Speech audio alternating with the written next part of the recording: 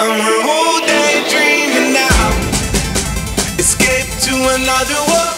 The extensions got different type of hair texture. This particular one which we have, it's a human hair and we call it as a front fringe clip on. It's got 3 different clips and they have a big forehead and they feel bad about it, and then we can also use this for ladies who is using a sindoor, and in this we have it in a different length. This particular one which we have, it's a shorter version.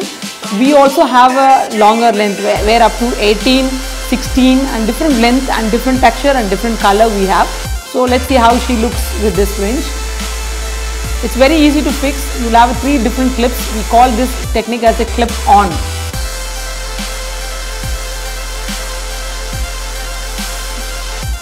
You could hear that sound, no? That means it's locked. Once if you fix, it's easy to wear it yourself. According to the style, you need to place it. In this we have a different colors like burgundy, dark brown, light brown. So this particular color what she is wearing is a lighter brown. So according to the style, we can use it. So regular hair wash, like how you do the shampoo, same way you can wash it. And very easy to fix also. The front fringes are day-to-day life, you can wear it. And you don't even feel you're wearing it, it's very light and it's a human hair.